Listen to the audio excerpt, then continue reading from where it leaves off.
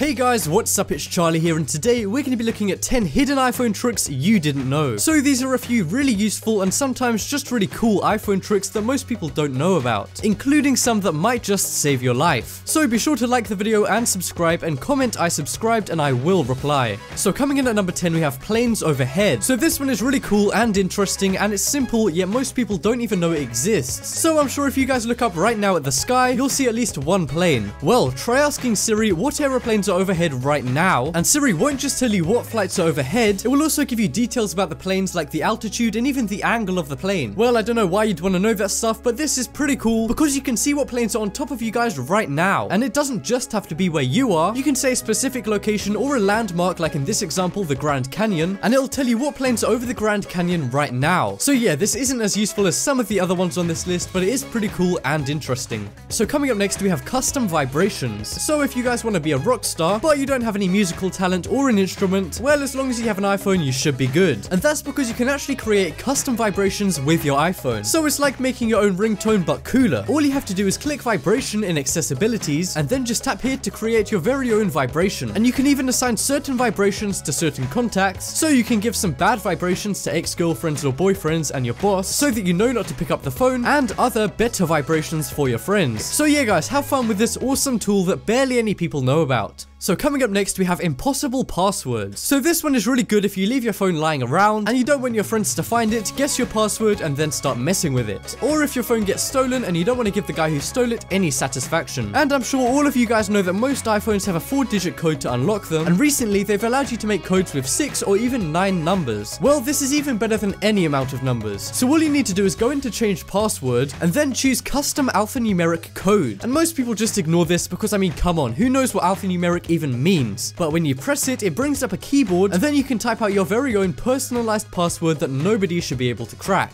Thank me later, guys. So coming up next we have unlock any iPhone. So this one is a little dodgy, and it's the only way that you can unlock an iPhone with no code. And this can even crack the custom passcode thing that I was talking about before. And this one is pretty complicated, but I'm going to run through all of the steps. So first ask Siri what time it is and a clock should show up. Then press the clock and it should bring up the world clock app. Then go into timer and select what tone you want your timer to sound like. Then click buy more tones and you should be in the ringtone store, and then click the home button and you're in the iPhone without having to unlock it at all. And this seems to work sometimes and sometimes it doesn't. And it did work for me, but then again I do have quite an old iOS, so you're gonna have to try this out for yourself. And apparently you need to have touch recognition for this to work, but I have an iPhone 5 without that and it still worked. So who knows guys, this one is pretty inconsistent, but if you look up how to unlock an iPhone without a passcode on Google, you'll see a ton of people do this successfully, so maybe it's just luck. But coming up next we have new sentence. So this is a really small and simple trick, but I use it every day and it's great when I'm talking to you guys on Twitter. So usually if you finish a sentence and you want to start a new one, you have to put a full stop or a period mark if you're American, and then you have to press the space bar and then the shift key to start a new sentence. And that's a lot of work, right? Well, okay, not really, but it does take 4 steps, but with this trick you can do it in 2. So when you're done writing your first sentence, just press the period mark and then press the space bar twice, and it instantly starts a new sentence with a capital letter. And this can be great for important emails or Twitter wars and text fights where you need to type fast.